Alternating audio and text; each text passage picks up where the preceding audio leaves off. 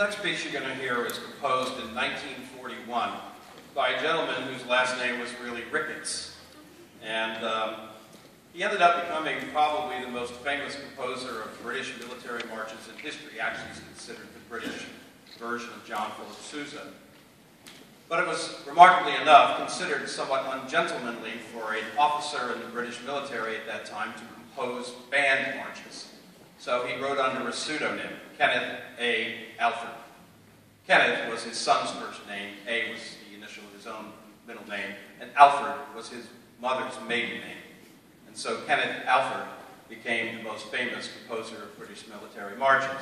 The best example I can give you is the Colonel Bogey March, which many of you might remember from the bridge over the River Kwai, where they whistled. This was composed in commemoration of the British Army stopping the German army in Egypt at the time. They halted them in their tracks, along with the aid of some of the Allied forces. And Mr. Alford thought it was such an important event that he wrote a march to commemorate it.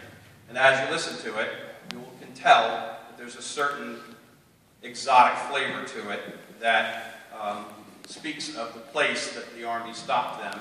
And it also has hints of some traditional British tunes in it. This is Army of the Nile.